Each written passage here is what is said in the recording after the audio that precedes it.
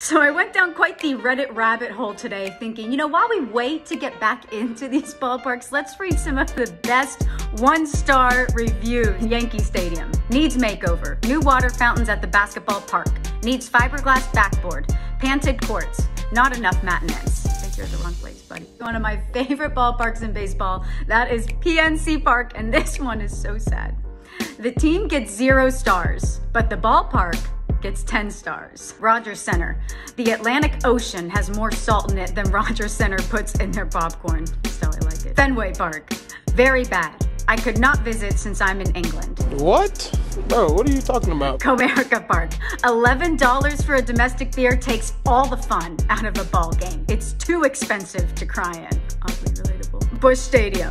I was jumped because I'm a Cubs fan, but it was a very nice stadium. What ballpark would get your 1-star review?